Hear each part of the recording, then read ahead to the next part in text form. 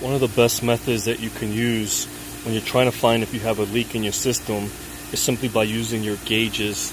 So here, right now, I have my vacuum pump and my line is connected to my high and my low side on my condensing unit. And right now I have my vacuum pump running. It's been running for about half an hour. I'm let it run probably for about another 20 minutes to kind of make sure we kind of vacuum down the lines. And basically what I'm going to do is, once I do that, I'm going to turn my vacuum off. I'll leave my gauges connected. I'll leave my sides open on my gauges, my high and my low side. And what I'll do is I'll come back and take a reading on my gauges. So basically right now, if I was to turn off my vacuum, I'd be here somewhere below, right here if you see it, on the 30 mark. And this says HGVAC. So right now I know I'm below the 0 as far as vacuum goes.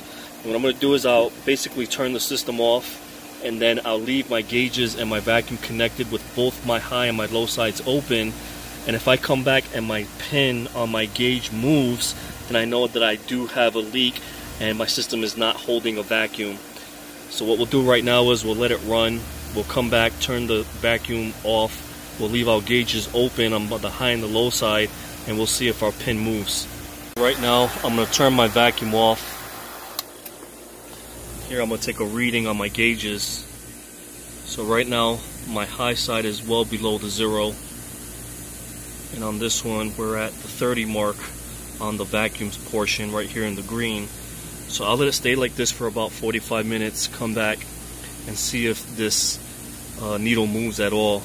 Usually what happens, if it stays, that tells me that my system is still vacuum.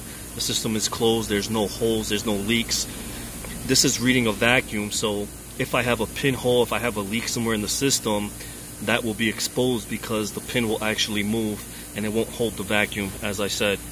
So here I waited an hour and you can see that my pin did move very slightly, but it does show me, at least at this point, that I do have possibly a pinhole leak. So we're gonna have to charge the system with nitrogen, see if we can expose that leak. Basically right now what I did was I put some gas leak detector on all my joints real fast, and what that would do is it would just allow for, if there was any leaks coming from the joints, to bubble up.